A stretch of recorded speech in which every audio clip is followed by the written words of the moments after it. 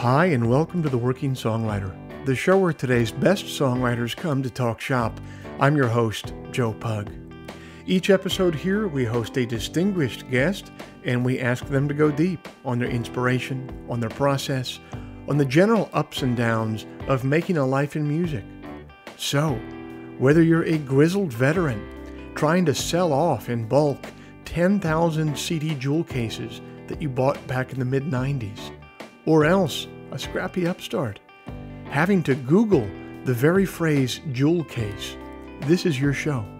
Because ultimately, it is what every writer seeks most, an ironclad excuse to put off actually writing.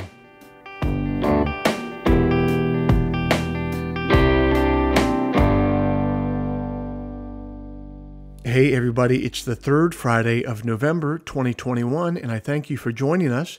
This week's show is brought to you by Bandzoogle. Built by musicians and for musicians, Bandzoogle is an all-in-one platform to build a beautiful website for your music. I'm old enough to remember when you had to pay somebody called a web developer to get a website made, and it would always be some guy named Jacques who drove a cabriolet with blue LED lights under the grille and who was always trying to sell you whippets for $5 a piece. And old Jacques would charge you about $1,000 for a website that would be obsolete in 6 months. But it's the future now. You guys, that's not how it works anymore. We're allowed to have nice things now. One of those nice things is Bandzoogle. It powers the websites of tens of thousands of musicians around the world, from weekend warriors to Grammy winners. All the features you need for a professional website are already built in: hosting and a custom domain name, dozens of fully customizable design templates, tools to sell your music and merch commission-free. Listeners to the Working Songwriter podcast can go to bandzoogle.com to try it for free for 30 days. Use the promo code TWS, the initials of our show, TWS, to get 15% off the first year of any subscription. If you'd like to hear some of my music live in the coming weeks, every Sunday night at 9 p.m. Eastern, I'm over on my YouTube channel for Sunday Songs. That's a live stream. I'm live, I'm playing tunes, I'm taking questions in the live chat, I'm taking requests in the live chat. It's a really fun, really interactive experience. I dare to say that we're building something of a little community over there, including many people who are listeners of this podcast. So come on over and be a part of it every Sunday night at 9 p.m. Eastern on YouTube. Head on over to YouTube and search for Joe Pug, or go to joepugmusic.com and click on the live stream tab.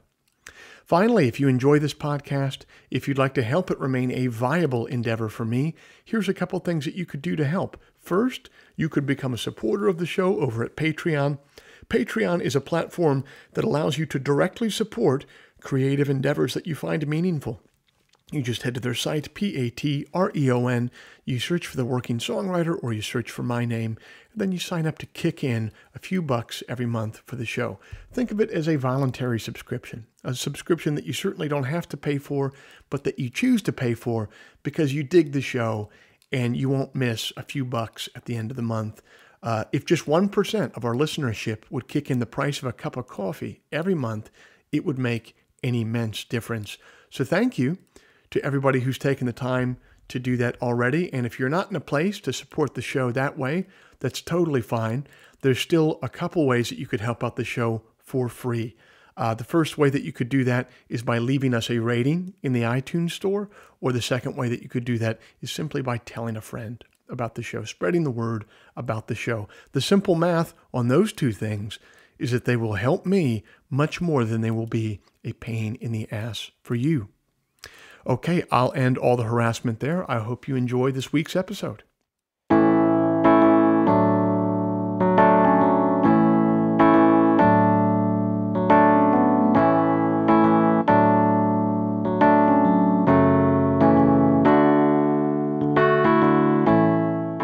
Our guest this week is a standard bearer of American blues music who hails originally from California.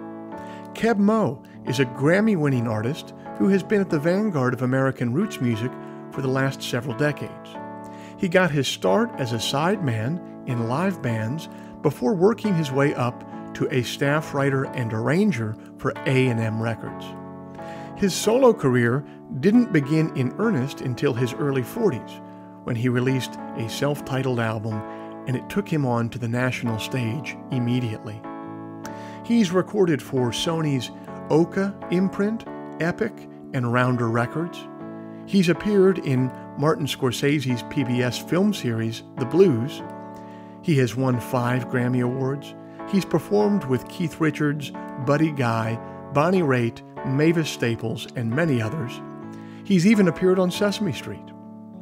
Folk Alley has described his musical presence thusly: "Joy is a commodity that is often in very short supply.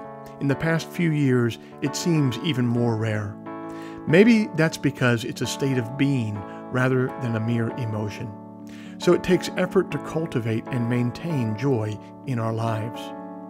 Anyone who's ever been in the presence of blues legend Keb Mo knows that he has found the secret to that state, perhaps thanks to his practice of living every moment as a form of prayer. It was a true honor to have him join the show a few weeks ago, and a pleasure to hear about his journey so far.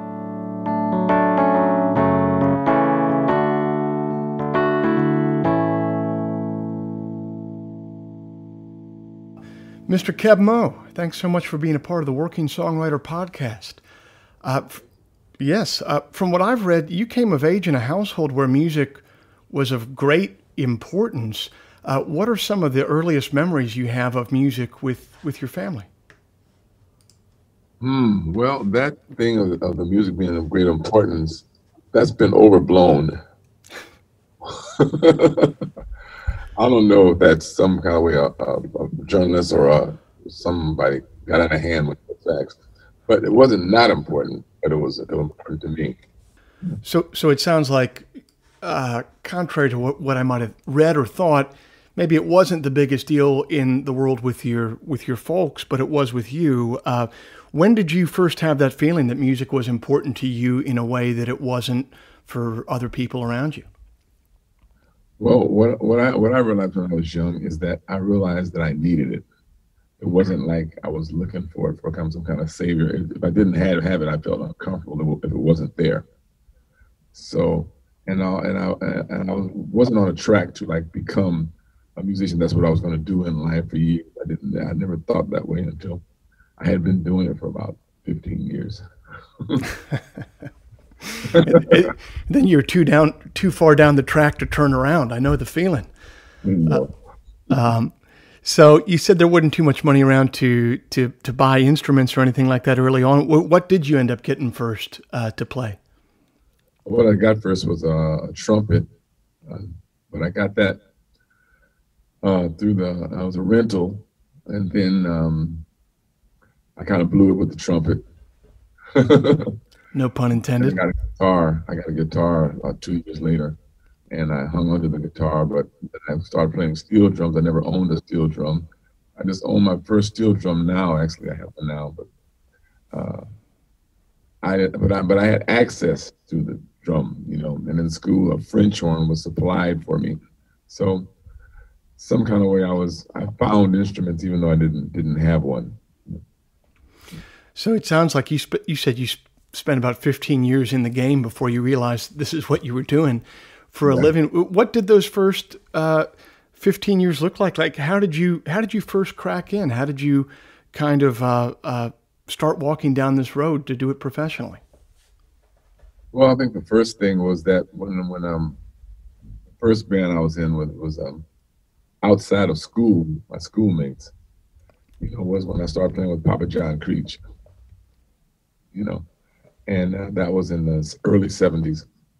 And I was out on the road, and then I was playing. I had my own instruments, my own amp, my own stuff. I even had a Shure PA system. So I was rocking. What did touring look like in the early 70s like that? Were you guys going around doing a club circuit, or were you doing theaters? Where were you playing?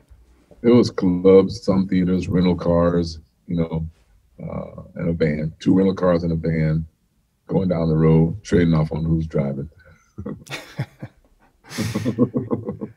That sounds like no sleep, but it also sounds like a lot of fun. It was a lot of fun, yeah. It was crazy. I don't know why Papa John did it. That's why they took us out. We were like young. We were so bad. What was Terrible. one of your favorite clubs on that circuit to play? Place on Long Island called my father's place. It was always fun.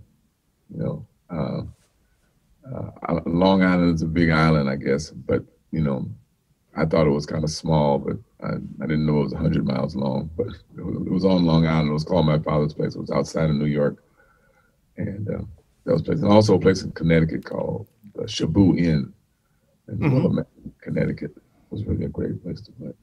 Yeah. So now when musicians go and play clubs, it can make sense. You can get people out to clubs because the internet really allows like lots of different micro audiences and you can get a hold of people. Back then, how are you getting audiences to come out to nightclubs? Well, that wasn't my department.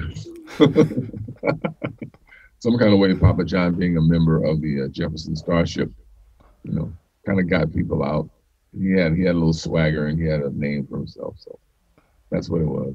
I mean, I thought we were kind of big time, but we weren't big time, but it felt like big time. We were playing. You know. That's the most important part. That it at least feels like it did. We had hotel rooms. Well, that's a big deal. Yeah. No couches is a big deal. What did you learn from those tours? Like, what did you learn about musicianship from those tours, or just about life that you wouldn't have learned had you not done that circuit?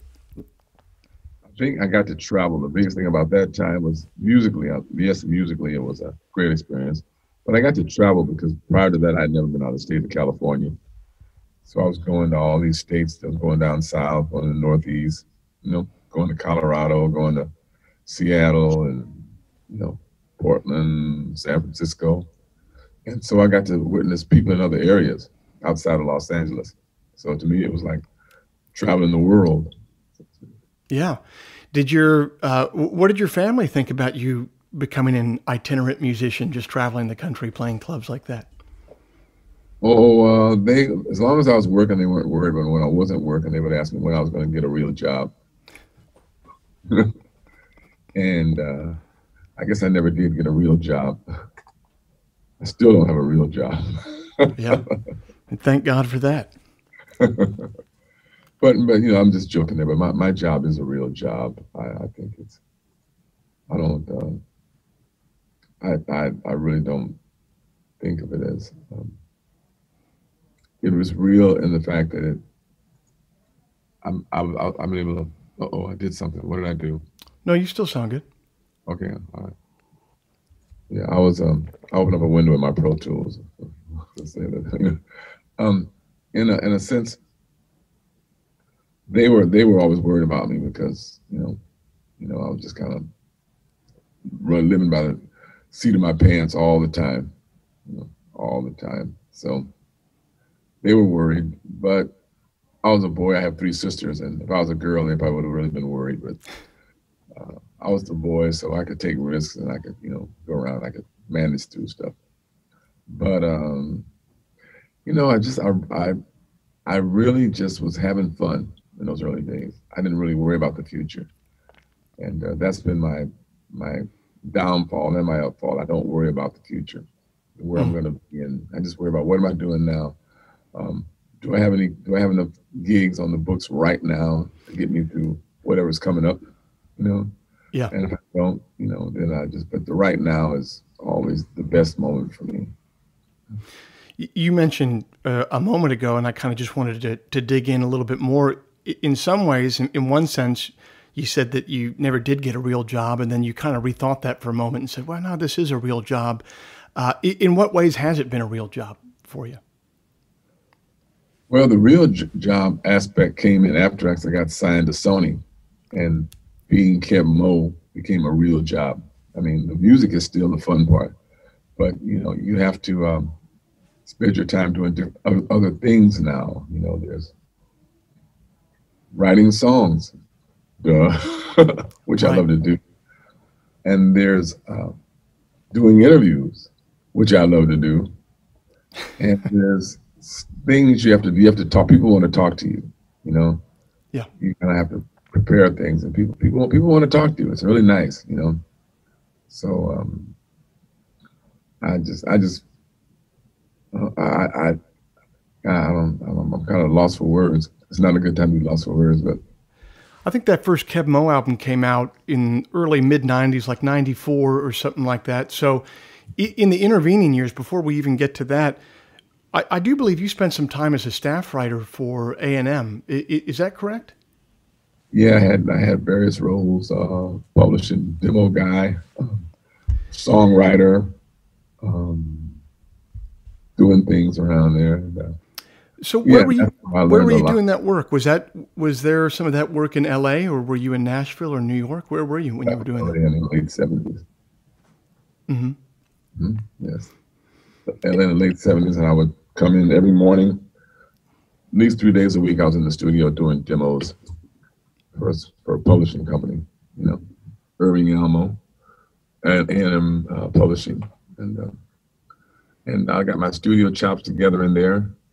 I learned how to just how the whole thing worked, you know. So it was, I don't know. I mean, I already kind of knew how it worked, but then I really got to know how it worked in there with the songwriting and how to run a session and how to produce a recording, and all of the above. Did you have any mentors in there who were teaching you the ropes, or did you have to teach yourself? Well, the environment was teaching me. It's just that, you're working with different songwriters. Sometimes they were there, sometimes they weren't. Working with singers, working with musicians, working with engineers and mixing, getting sounds and whatnot. And the environment just taught you. And you look at the results. If you weren't getting the results you wanted, you had to figure out why you weren't getting them. Yeah. And So it sounds like you were being called on to do, I mean, that just sounds like a producer's role at that point. If you're having it, you were probably playing on those things, arranging them, dealing with all, the engineers, the mix engineers, stuff like that. Was it basically a producer's role you were doing? that's exactly what there was a producer there. I was kind of the co-producer on that. He was producer, but I was doing a lot of the work, was the getting things together. But he had the producing skills in terms of he hired me, so Yeah. that's producing. I don't disagree. Yeah, just hire the right people. You'll be in good shape. So I got to work very closely with him, and hands-on, where he could just do his thing and listen and make sure everything was right. And my job was to make sure things were going, and he could comment on it, but I was listening to everything that was going on at the same time. And so it was like going to a little 3-year college course, actually, Yeah. Yeah, except you don't have to go into debt to do it. So even better, So what did you learn at that point about arranging? Like, what is the most important part, or some of the most important parts about arranging a new song? I found out that I knew more than I thought I did about how music goes together. I found that I really naturally know how things work together musically, sound-wise, and parts and whatnot.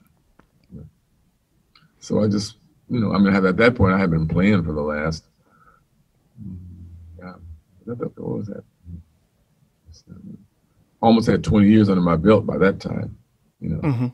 So playing from being a kid, to playing gigs from 12 years old to 28, 29, So it sounds like you were just sort of discovering that you had an intuition that worked very well, or a skill set. What were you having to do with songwriters and musicians in those sessions to get things to sound the way that you wanted them to sound? They pretty much let me do what I wanted to do. I mean, I was really operating on instinct. I mean, I really didn't, they trusted me, to do my thing.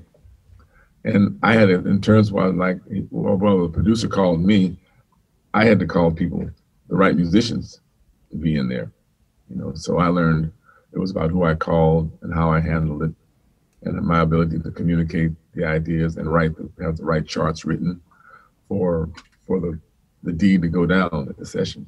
It had to go down in 3 hours. We had to get 2 tracks, 3 hours, and we had to get 2 vocals. That last point is the sticking point, I'm sure, most of the time. How close, in your mind now, when you work, how close is arranging to songwriting for you? Like when you're writing a song, do you start with an arrangement in mind, or you're just purely writing a song and then you figure out the arrangement later? How intertwined are those things for you? It goes in different levels of discovery. First of all, the song gets written, and that's more about the melody, the lyrics, and thirdly, the chords. The chords are the backbone of the melody that the melody sits on. But the melody and the words and the story are a big thing. So when I'm arranging the song, maybe the song gets written, but it doesn't get arranged. Sometimes you get lucky, and the arrangement that you do while you're writing the song is it. But then sometimes it's not, and it's better. You can get at it later on. I was watching the ABBA special. I think I was talking about how they started with the melody. They started with the something special, trying to find something that was catchy. So sometimes you don't find that while you're writing the song, but nonetheless, whether you find it at the beginning or find it later, you have to find it. So, and that was later on. Like now, oftentimes I don't really trust the parts that are being written in terms of the song. I trust the lyrics and the melody, and the arrangement can come later. And arranging is just, you're always arranging. The melody is an arrangement. Everything's an arrangement. So I don't really have a thing where I think one's separate from the other. It's the arrangements, the roadmap, what comes next. Is there 2 bars out? Is there like a little break here? Or the arrangement. So and I'm just discovering this while you ask me this question now, because no one really asked me about arranging in that sense. Right. But I do arrange. I can arrange things. I can sit in the room. I like when I do horn sessions. I don't like really hire someone to write horns. I just have the horns come over. It drives them nutty. Just come over. We're gonna do some horns, and I feed them parts. Based on in the room how it sounds in the room. No, I think that should be voice that up one more. Do that, this, that, and well. So it's kind of crazy, but I know what's supposed to happen. Oftentimes, sometimes I'm opposed by, the horn players. They go like, well, I don't know, man, if that's going to work, man. That's not really a horn part. I know, just play it, just humanly play it. And they go, oh, Yeah. Because, if you have preconceived notions about what things are. So, if you're arranging in front of someone, they're going to have opinions about what it's going to be. And that's okay. That's good, because sometimes you need that too, But most times I kind of know where it needs to go, If I need help, I'll accept the help. Well, if you know where it should go, and you're saying sometimes it can make musicians uncomfortable to do it on the fly and take it in directions that they maybe had preconceived notions about, how do you, as a kind of a band leader, how do you gain the trust of musicians to get them to follow you there? That's a good question. You have to do parts enough times that they think won't work, that work. It's trial and error. It's a trust building relationship, like a marriage or a friendship. You have to build the trust into the relationship where people start trusting you. Got it. So you got to post some wins early on. That's what you're saying. To tell you, a win is just, it's really, it's a dance too. Like you have to listen to the protester, as well too, because at the same time you don't get so pig-headed that you're closed-minded. Right. Yourself, you're still listening, but I have to understand that my idea is the one that's going to fuel it, not because I'm better, I have better ideas, because it's my idea and it becomes more me. So it's like, my individual DNA gets in there. So I think that's a big part of it, because we're all unique.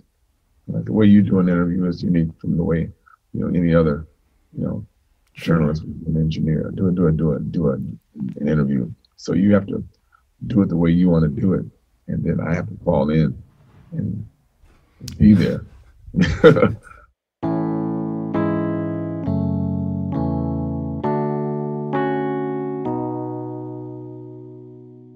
Are you stuck in a rut? Are you tired of listening to that Jimmy Buffett 20th Century Masters CD over and over again and need some new music? Are you sick of making hamburger helper beef stroganoff for dinner every night and you want something new to cook? What you are looking for, my friends, is the Enthusiast Digest. That's my monthly newsletter, which arrives in your inbox the first Sunday morning of every month, bursting with musical recommendations, poetry selections, recipes and cooking techniques for my favorite dishes, and items of general interest culled from the vast cesspool that is the internet. The Enthusiast Digest is free to subscribe to. If you dig the poetry that you hear on this show and the artists that you're hearing from, you'll dig the newsletter because I approach it with the exact same sensibility of curation. Go to joepugmusic.com/newsletter today to sign up for free. That is joepugmusic.com/newsletter. It takes approximately 15 seconds to sign up for a free newsletter that will enrich the first Sunday of your month with a veritable cornucopia of new and delightful recommendations. That's the Enthusiast Digest, the first Sunday of every month. Sign up for free at joepugmusic.com/newsletter.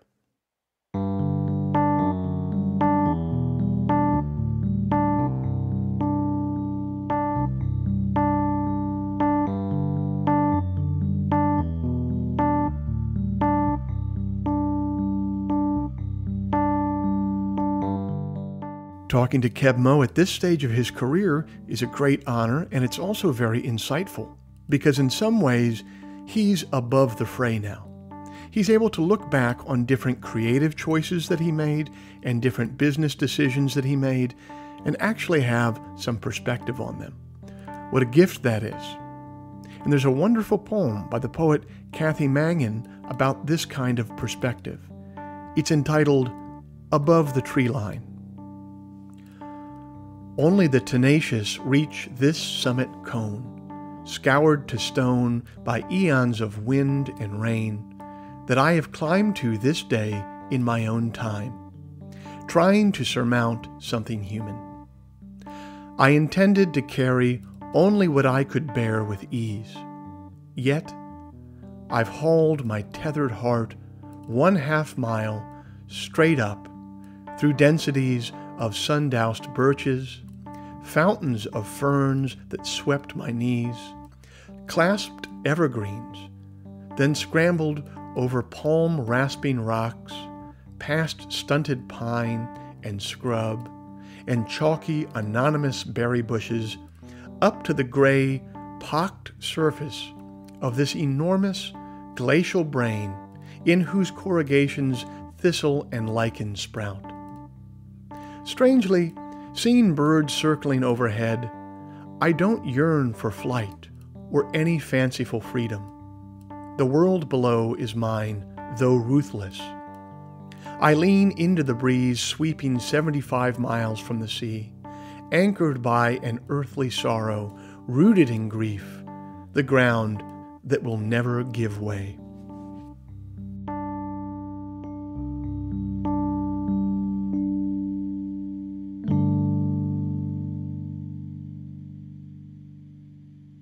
So one of the most interesting things about your career is that, that first Keb Mo album doesn't come out till almost the mid-90s. I think it was 94. Your career completely changes at that point. How did that album come together, and how did you kind of step from the arranging room and working from A&M to being in the footlights yourself? How did that whole project come together, and what did it feel like for you? Well, in the early 80s, I was awakened to something that I'd already knew about for a long time, was the blues. So when I started to dig deeper into the blues, my music changed, my music sensibility changed, and all of a sudden being real became very much important. I didn't write very many songs in the 80s. I wrote probably more in the 70s than I did in the 80s. But I was, because after about 83, I kind of like I threw in the songwriting towel and just started doing gigs, playing gigs. But then I caught the blues bug, and I realized what was wrong with my songs before is they didn't have no soul. You know, and when I say soul, I don't mean like, riffing or something like that. I mean, they didn't have any authenticity. Very few of them had authenticity to it. There was nothing under there. There was no backbone. No. And I found that the blues, if it had anything, it had nothing else, it had a backbone, you know, a really serious backbone. So I started to follow that. I got on that trail. I became like a hound dog sniffing out a, you know, catching, a rabbit or something, and I just started to look for that. And by the time, the Sony deal came up, which was a result of that hunt for realism, that hunt for truth through the blues, and taking all my other aspects of my life of music into um, consideration. 1993, Keb Mo was recorded in the month of November, and it was released in June or July of '94. Yeah. That was the turning point. Was that 6 years before that record came out. When did you realize with that record that it was going to be a turning point and that it was going to work? That the record had caught people's ears, it had caught the zeitgeist. Was there a moment when you knew, like, hey man, this is going to work?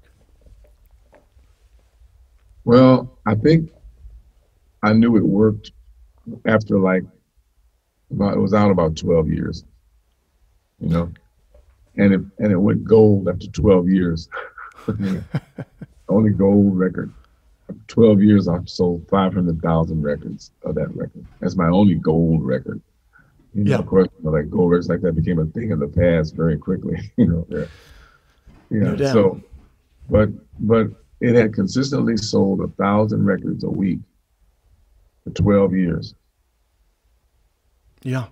Yeah, that's when I said, oh, this thing kind of caught on. Still thinking, well, it didn't go platinum, but gold ain't bad.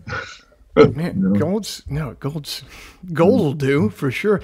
But surely, I mean, even before then, I mean, you start to accrue all these accolades. You win Grammys for your work. I mean, what did it almost feel surreal, given that you had spent 15 or 20 years kind of working in the trenches in a way, and then to be thrust into the spotlight and have things go so swimmingly?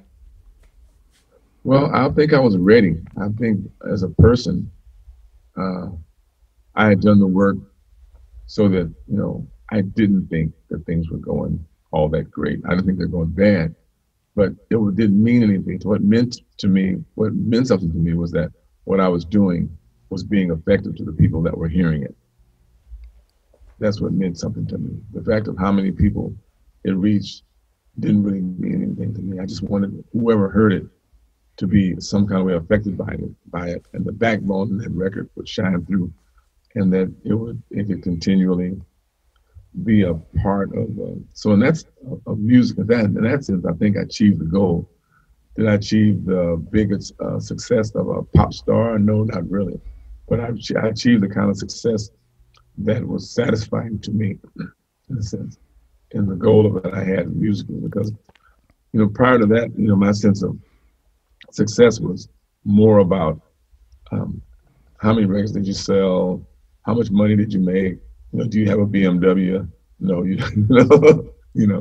it was about the outside, the look of success, the feel of success, the house, the babes, the whole thing. I mean, it's like that. But after somewhere around in the late '80s, and I got in touch with the blues, and really I was getting in touch with myself at the same time too. All that stuff went away, and I just really awakened my love for music and accepted that I loved music, and that's why I was still in the game. That's why I was still there, not for the success. Because at 39, 40 years old, it's pretty clear that success had passed me by. So Why am I in it now? I'm in it because I love it. And that's when the success came. In what ways were those two pursuits intertwined? Your pursuit of this authenticity in the blues, and then your pursuit, you mentioned you were getting to know yourself as well. How were those two pursuits intertwined? Well, I think the one pursuit, the primary pursuit um, of just making authentic music and being in it because that's who you are and that's what I do. The other one just kind of takes care of itself. Yeah, Yeah. I get that. So how do you? What's your? How much do you think about?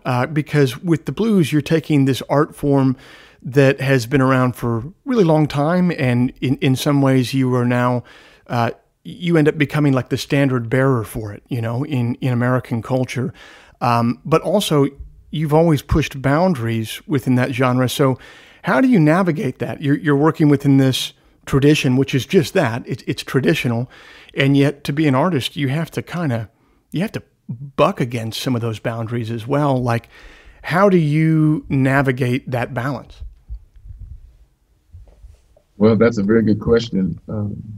When I look back, I know probably if I had stayed on the chorus of the first album, the Keb Mo album, that I would probably have created a trench of consistency that would have served me maybe a little better. But at the same time, it would have bored me to tears. you know? So Right. again, my love of what I do is what I always lead with.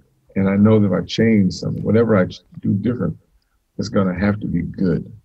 You know, I'm going to still have to put my best foot forward. So it's more about putting my best foot forward. So when I shock someone and do something that they're not expecting, at first they don't like it, you know. And I saw this happen with John Mayer because I love John Mayer, and he had made the Continuum, you know, those records been that records before. And then Battle Studies came out, and I listened to it, and I said, "What is this?" I was like, "Oh." And I realized after, and 6 months later, I picked it up and I loved it. I Yeah. got caught up in Continuum. I got caught up in what I was listening to, and I wanted to have that again. But he changed the script, and eventually I went with him. So, but this is after the fact that I've been doing that myself. You know, but actually, I found myself being a victim of, you know, artists, you know, pigeonholing an artist myself. So that was kind of a lesson to me. Oh, yeah, this is what happens when you change up. It upsets people. Right. It's funny. That's kind of a live by the sword, die by the sword moment for you, because it was that sort of pursuit of authenticity that leads to that first album, Keb Mo. But then as you continue to follow that, you're saying that it led you in a place that you now kind of question the commercial wisdom of doing so. But if you know, kind of sounds like you were in for a dime, in for a dozen at that point. And I'm always okay with failing. You know, I mean, I had enough failure that, you know, I became comfortable with failure. So, and there's a lot of, you know, successful people will say, if you're not failing, you're not succeeding, you know. So I became very comfortable with like, well, this is probably a flop. So first it had to succeed with me.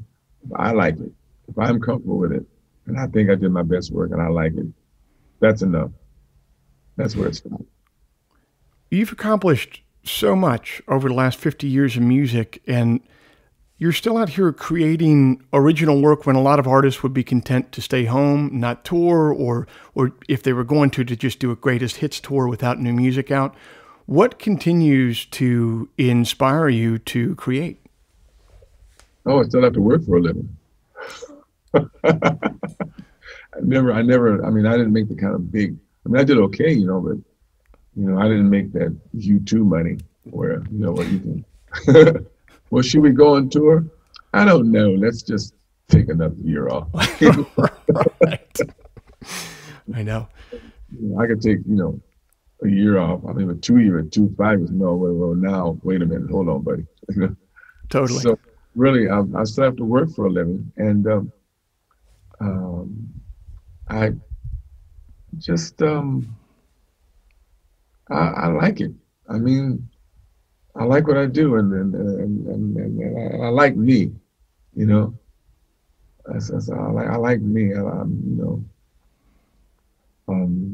That's one thing that like rejection does for you. You have to face yourself when you've been rejected or you failed. You have to look at yourself in the mirror and go, "Are we still in this? We're still gonna do it?" And we go, "Okay, let's go." And you strap your guitar on and you go back out there.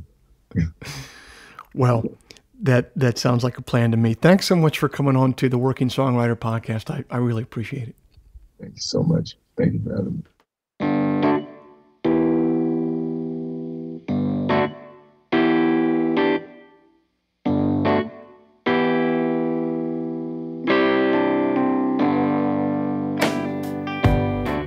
This week's show is brought to you by Bandzoogle. Built by musicians and for musicians, Bandzoogle is an all-in-one platform to build a beautiful website for your music. Use promo code TWS, the initials of our podcast, TWS, to get 15% off the first year of any subscription.